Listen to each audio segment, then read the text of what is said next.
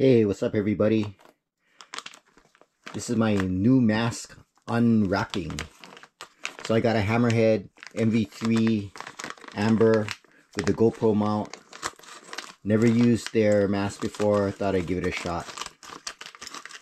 Something a little bit better than the mask that I'm currently using. Let's see what it looks like.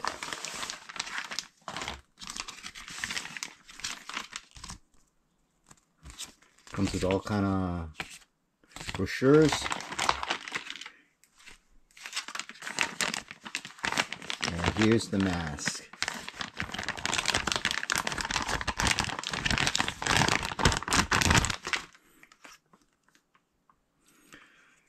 Definitely lower volume than the current one that I have. I haven't used a low volume with a GoPro mount.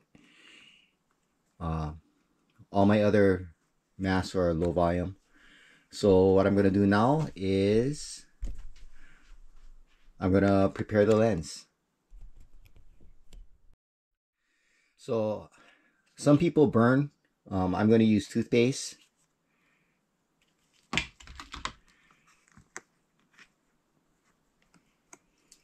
And don't scrub too hard, just lightly.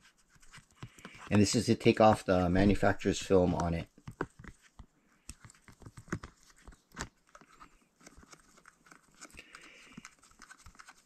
And you're going to do this a couple times, rinse it out.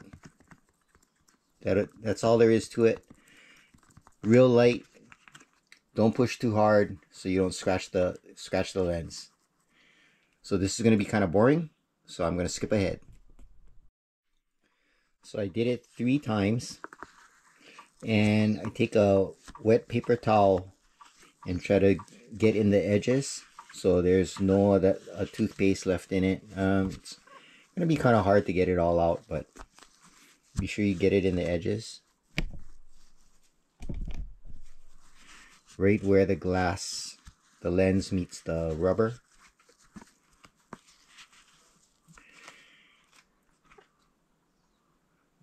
Good to go. So now I'm going to add my normal anti-fog. And for that I use baby shampoo.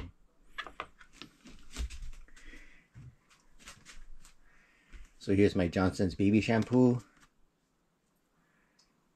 Just put a little dab there.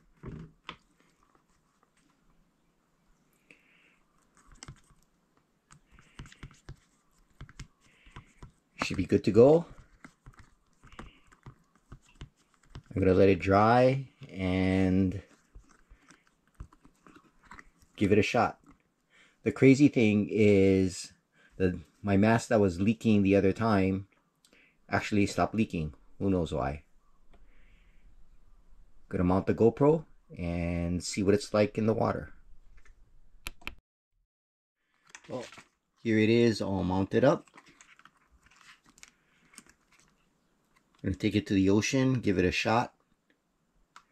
Looks pretty cool. The balance is really interesting because the mask is so thin. So I'll give you my overall opinion of the mask. I put my GoPro inside the mask and held it underwater. So this is not exactly what it looks like, but you do see that there is this yellowish amberish tint. And I'm not sure whether I like this. The tint bothers me depending on the angle of the sun. So if the sun is shining through the water toward me, it's really difficult to see in my opinion. But my eyes are really bad, so I don't know if it's just me. Otherwise, I, I can see pretty well. The construction of the mask is excellent. The low volume is much better than my old mask, but there is a big price difference. I ordered the Hammerhead MV3 from Amazon. I ended up paying $120.97 after tax, and it was free shipping from Prime. My original mask was an experiment that I also bought from Amazon, and that was only about $13. So I'm really not sure whether uh, it's worth the almost 9 times the or almost 10 times the price. It does feel a lot better. Um, I think I would like this better if it didn't have the tint. For me, I would give this, because of the quality of the mask and how good it feels, um, I'd give it a B minus. And that's just because I'm not a big fan of the tint.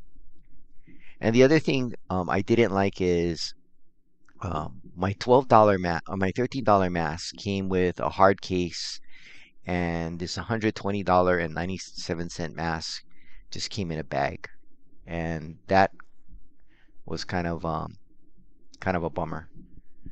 Thanks for watching. Please like and subscribe, and aloha.